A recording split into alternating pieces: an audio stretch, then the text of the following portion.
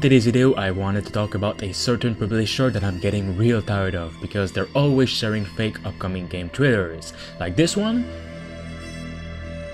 and this one, and this one, and so many others, and no one is actually saying anything. Now keep in mind I am subscribed to this publisher on YouTube, and I've covered a lot of games that they shared, so I really did not help the cause.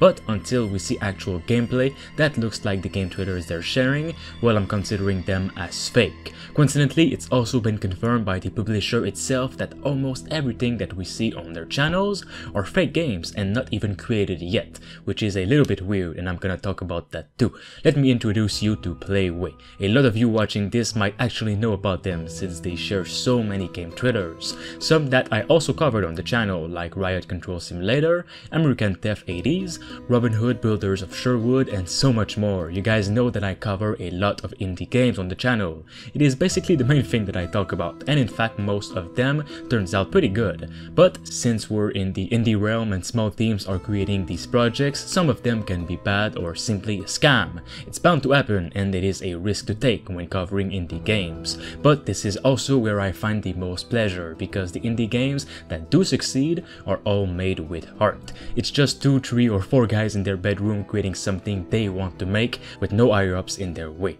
But again, some developers and publishers can take advantage of this and create whatever is trending or just a hidden scam.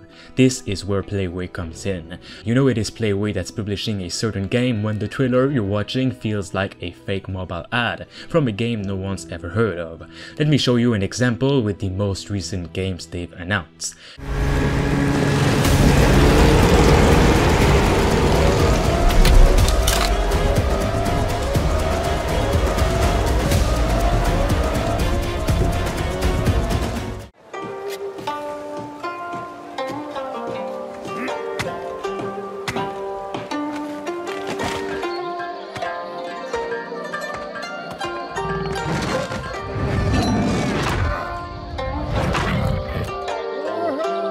Do you notice how fake everything looks?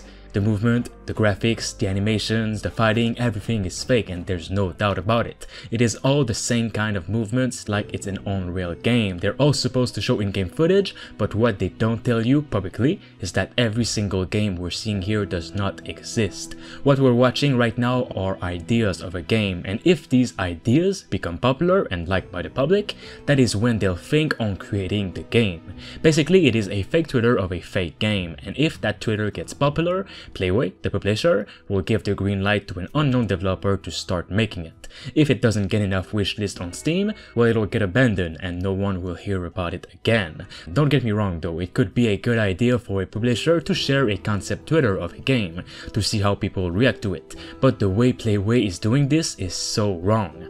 They're pretty much stealing people's ideas of a game and are trying to make their project more popular than the original work. For example, they've seen the popularity of an upcoming game called Manor Lords, and have tried and copied with what they call Viking City Builder. Some of the scenes in the trailer are the exact same as in Manor Lords, and even then, Viking City Builder doesn't even exist yet. They've seen the rise of riots in the United States and decided to make a game out of it. It's just little things like these. Don't get me wrong though, they've actually published pretty good games like Thief Simulator, U-Boat, House Flipper, and more, and these projects were pretty well received.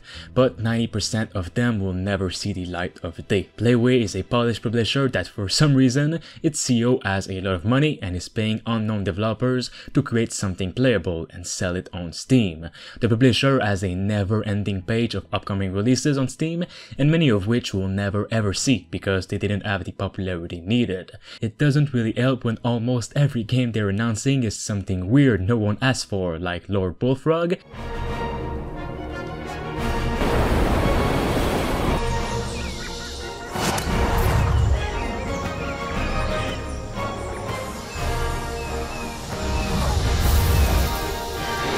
My Funeral Home,